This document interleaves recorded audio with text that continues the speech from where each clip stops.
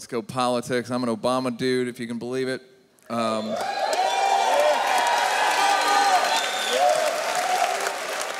like Barack. I got to meet him. That's part of the reason I like him. I met him last year at the White House Correspondents Dinner. My buddy Seth Meyers hosted it, and I wrote a bunch of jokes with him, and I got to go. And the day before, got like a tour of the White House. We go through the White House, then we go to the Oval Office.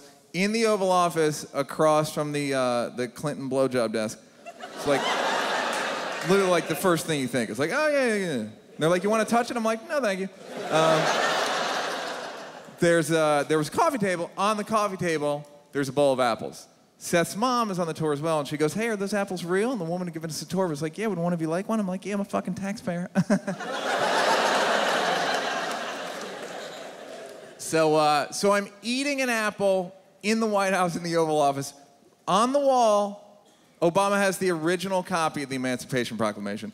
Well, yeah, which I'm pretty sure is just there in case the Tea Party's like, we don't think you're free. All right, look at the wall. That's all they have left. This is literally all they have left. So then the next day, we go to the Correspondents' Dinner itself, and beforehand, there's like a little reception, like a small room, like 100 people probably. We're all in tuxedos. At a certain point, they let the president and first lady in, and they put them behind red velvet ropes. We're supposed to go up, introduce ourselves, say who we are, get our picture taken. All right, so I'd heard Michelle was a Chappelle Show fan, so I was like, all right, you know what? Let me exploit that shit for once. Kidding, I exploit it every day.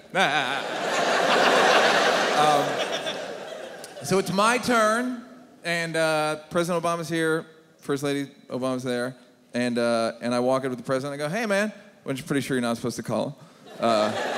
But it was better than like, hey, man, is this your girl? What up, ma? So I go up and I go, hey man, my name's Neal Brennan and I created Chappelle Show with Dave Chappelle. And he goes, oh man, we love that show. In fact, that's got to be considered one of the greatest shows of all time. What you gotta say? I gotta say, felt pretty good. Like if he'd wanted a hand job, I would have given it to him. So he goes, Michelle, this guy created Chappelle Show with Dave Chappelle. So Michelle comes over and goes, we were so upset when it went off the air. And I go, how do you think I felt?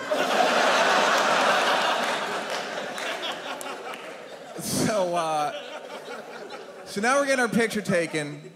And that day, Obama had gone to Alabama to look at tornado damage. Then he went to Cape Canaveral for some NASA stuff. Then he goes to Miami, gives a commencement address at a college. Then he's going to come back to D.C., take pictures with weirdos for an hour. Then he's got to do stand-up, big day. Kills Bin Laden the next day. Did more in 36 hours than George Bush did in his whole life. All right, so...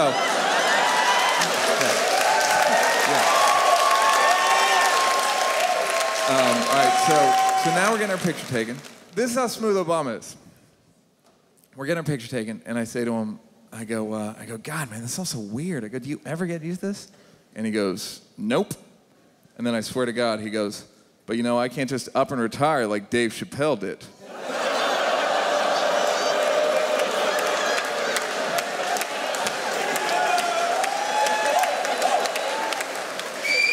And I was like, motherfucker, what did you say?